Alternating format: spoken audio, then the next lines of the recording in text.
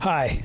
In today's video, we will be discussing how to create a product with a front and back design for your Spreadshop. Let's get started by logging into your Spreadshop admin. Navigate to your Designs tab, then upload the two designs you would like to use.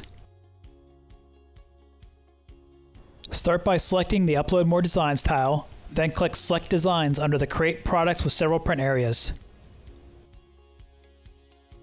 Checkmark the design you would like to use. Once you've selected the design, you can simply drag them to your preferred print area. Select Apply. Now select your new front and back design to create your product range, adjust colors, and edit placement and sizing of your designs. You've now created your first double-sided products. Thanks for taking the time to learn more about your Spreadshop. Happy selling!